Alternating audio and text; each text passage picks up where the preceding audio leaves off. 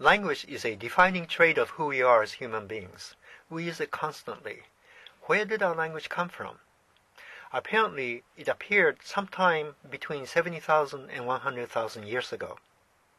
There are many interesting proposals on how that could have happened, and I will go over many of those proposals.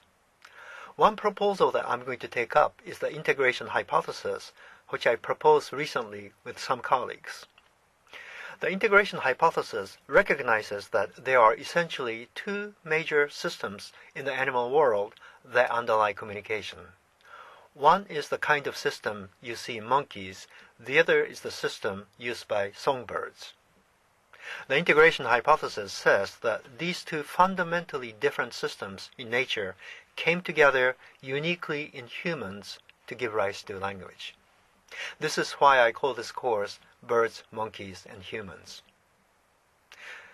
This course has two companion courses, one on birdsong by Professor Kazuo Okanoya of the University of Tokyo, the other on primate communication by Professors Juichi Yamagiwa and Hiroki Koda of Kyoto University.